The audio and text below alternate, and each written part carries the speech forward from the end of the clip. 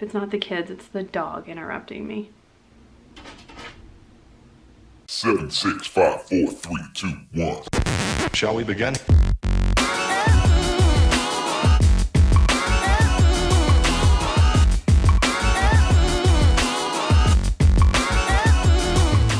Hi guys! So today it's a little bit different setup. I'm up here in my room hiding because all my kids are home for Thanksgiving break and they are loud and they are into everything. So I figured I would come upstairs and get a few minutes of peace and quiet. Today's video is going to be a little bit different. It is going to be a story time video. And I am going to talk to you guys about the car wreck that my mom and I were in when I was a lot younger. And my reasoning for bringing it up now, if it seems totally random to be talking about this car accident, was on the 21st of November was the 25th anniversary of when this happened. And the other importance of kind of this year is I was 6 years old when it happened. I was in first grade. Nolan is now in first grade. My mom was close to my age. I think she was around 35 when it happened, and I am 31. It's this whole new reality to me now that I'm an adult and I have children, and looking back on it and everything my mom went through and everything that happened because of it, it really gives me a whole new respect for her. At the time of this accident, we were living in a really small town in Illinois. I was actually born in southern Illinois, so we were living in a town up there that was a farming community. It was surrounded by farms, I mean cornfields, everything. I mean, the most exciting thing this town had was we had a Dairy Queen, we had a grocery store, a few gas stations, and then eventually we ended up getting a McDonald's. And you know it's a small town when the high school band comes out and plays at the grand opening of McDonald's. It was that kind of small town. So if we wanted to go actually do anything, we would have to drive to one of the neighboring towns. And there was a town about 30 minutes away. My dad grew up there and my grandparents at the time were still alive, and that's where they were living. Compared to where I am now, it's still a small town.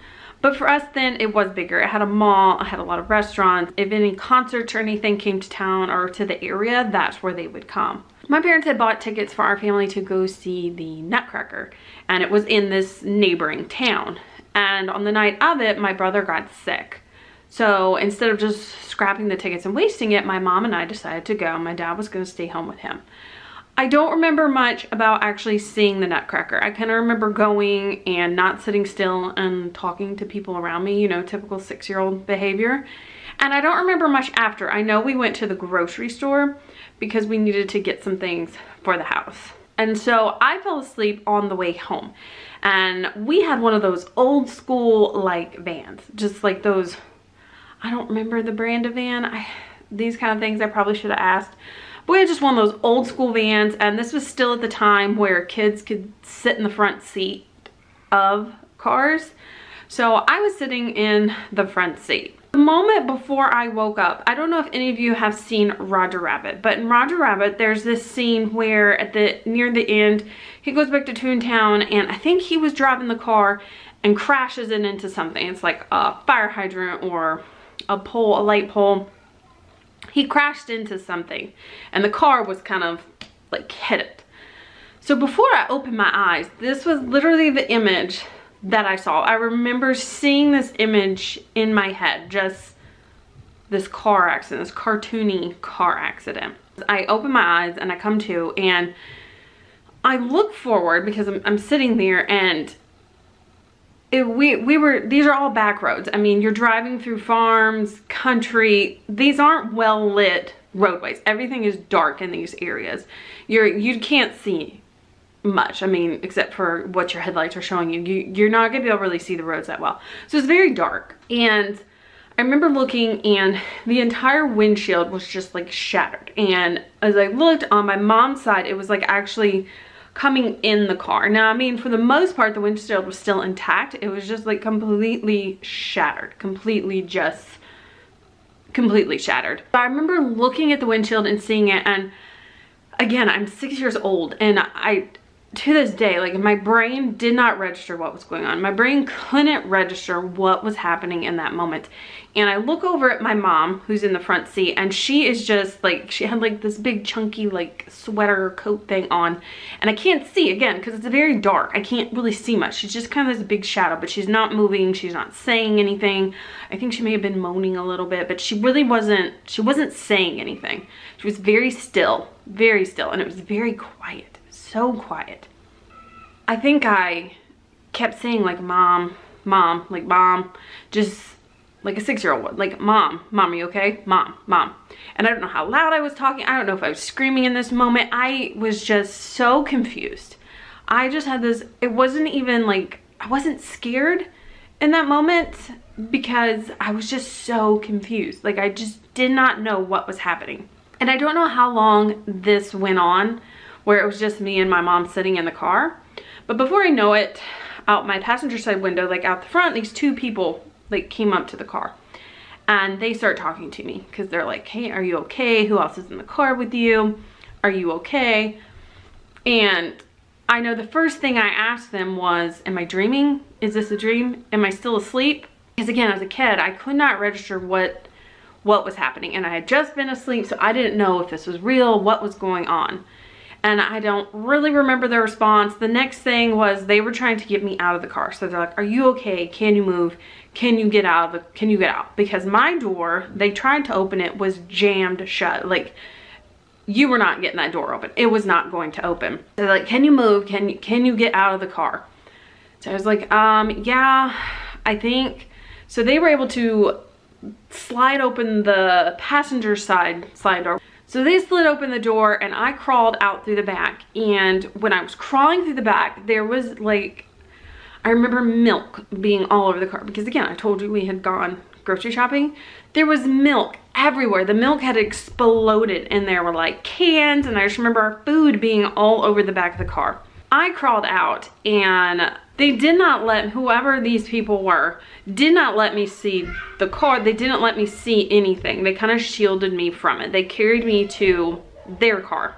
And back then too, those were the cars. Does anybody remember the cars where it had the middle seat and the front seat? You know, the seats went all the way across and you could actually sit in the middle seat in the front seat in a car. So they put me in the front seat of this car, and it also had one of those like burgundy velvet interiors. And I passed the time, occupied my time by feeling the velvet on the car. I still, again, didn't know what was going on. I still felt this overwhelming sense of confusion. And they're like, your dad's on the way, your brother's on the way. And I didn't know what was going on. I really didn't. I didn't feel sad. I wasn't scared. I was just confused.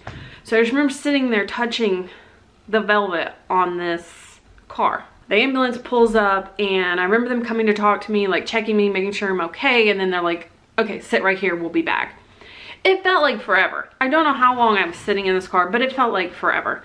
And they eventually got me out and loaded me up. They put me on, I didn't get on like one of like the padded gurneys. I got put on like the board. You know how they have those like solid board, whatever.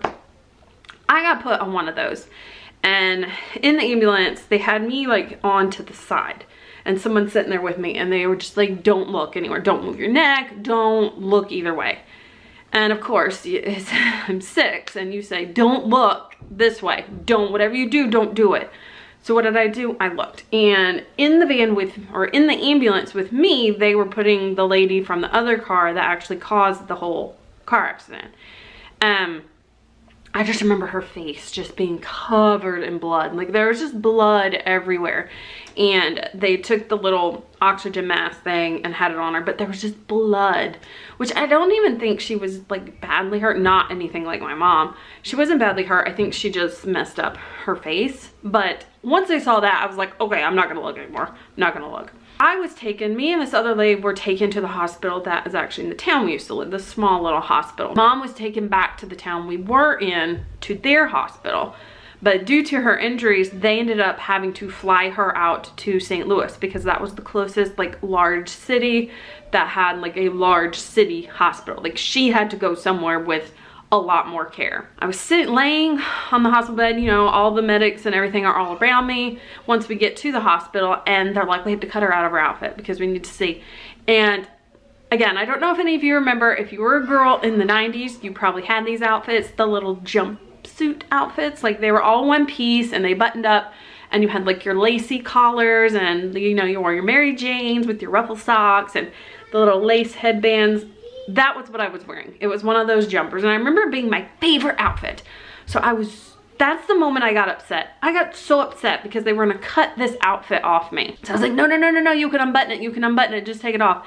They ended up doing that. They ended up just taking off my outfit and not ruining it. During all this, at some point my dad and my brother got there, because I remember seeing their faces over me, just kind of looking over me, checking, because they didn't know what was going on. They did not know my condition, my mom's condition. They didn't know if we were okay, if we were gonna die. Like, they did not know.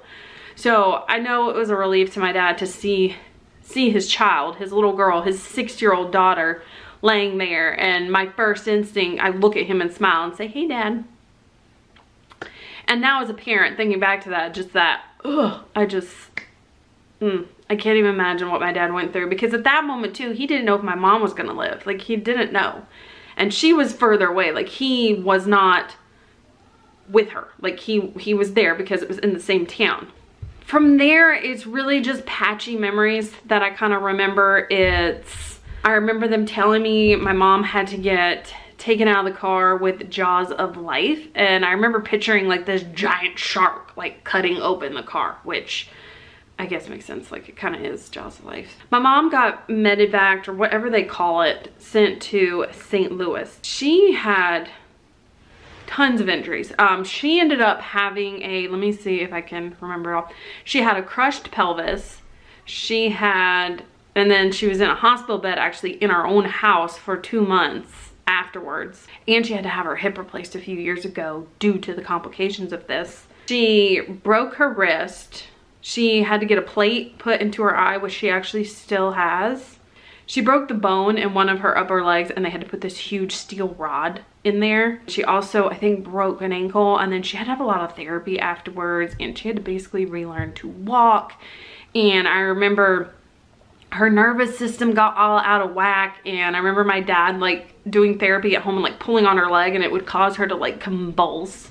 After everything healed, she ended up having one leg that was longer than the other, and she had to put these little like cushiony lifts in her shoe to make it even. But years and years, I mean, this happened when she was 35, so years and years of that. By the time she hit like her 50s, she was having so many issues walking, and that's why she had the hip replaced, which it's been a world of difference since all this happened. That one moment that happened when she was 35 completely changed the course of her life. Like, she is still feeling the effects of that car accident that happened back when she was close to my age. And that boggles my mind when I think like almost my entire life she has dealt with it. It's just been part of life. But that one event changed everything. Like, our lives were affected from the moment that happened on. My injuries were, I just ended up with like a black eye, and I had some severe bruising from the seatbelt, and nothing else really. I think I had some cuts and scratches just from the windshield glass fragments, but I was lucky. And they said that a lot of it probably had to do with the fact that I was asleep, because I didn't tense up and I didn't brace for impact. Because I was asleep, they think that that could have easily saved me from getting more injuries or dying, or who knows what could have happened if I had not been asleep. So that actually was a blessing that I had fallen asleep in the car. It really makes you thankful, and it puts in perspective of how short life can be and how everything can change just in an instant. And how the wreck happened was a deer had come out into the road, and the lady coming the other direction swerved to miss the deer and ended up hitting us head on my mom's side of the car. And I know I think my parents had to go to court after this, or the insurances went to court. I ended up having to go talk to lawyers after this happened. I remember being a little 6-year-old sitting in a room with all these adults and a recorder, and them asking me questions about it, which was terrifying as a kid. You don't know what's going on. It just makes me thankful that for whatever reason on that night we survived. And I know there's a lot of people out there that are not as fortunate as us, but my family survived, and we've dealt with it ever since. And to this day, I hate driving at night. Like, I hate driving. I At 16, I was not one of those kids rushing to get my driver's license. Like, I took my time. I was fine with not driving because I still get nervous being in cars. And especially now that I have kids, I do get nervous driving. I'm better during the day, but at nighttime, I hate driving at night. If I don't have to drive at night, I refuse to drive at night. I don't even like riding in the car at night. And I really think it all has to do with that, just because I know what can happen. And the older I get, and now that I look back on it all, especially from a different perspective, not the 6-year-old brain, the 31-year-old mom brain that I have now, and I think of what my mom went through and my family went through, and if something like that was to happen to us, if I was to go through something like that now with one of my kids, just how I can't even imagine. My mom is one of the strongest women I know. She has had to endure so much, and she has overcome it with little complaints, and she has been in like chronic pain ever since this, and it messed up everything from like nervous system, hormones. I mean, everything it could mess up, it messed up. It changed her life completely. She has had to deal with this from the time that happened. She's still dealing with it to this day. She doesn't complain about it. She just goes on with her day and does what she has to do and does the best she can. Thank you guys again so much for watching. I hope you're having a wonderful week. To all my fellow American viewers, happy Thanksgiving. I hope you have a great time if you are traveling. Please, please, please, please be safe. Be smart. When you are out there on the roads, use caution. We will have some better and more chipper videos coming up soon. We are getting our Christmas tree tonight. Not really decorating it, but we are gonna go ahead and get it because we're gonna be busy when we normally pick up our tree. So I wish you guys all the best. If you haven't already subscribed and you want to, don't forget to hit that subscribe button. I'm gonna go now because I think I've been up here long enough. I need to stop ignoring my children and my dog. We will talk to you guys soon. Bye guys.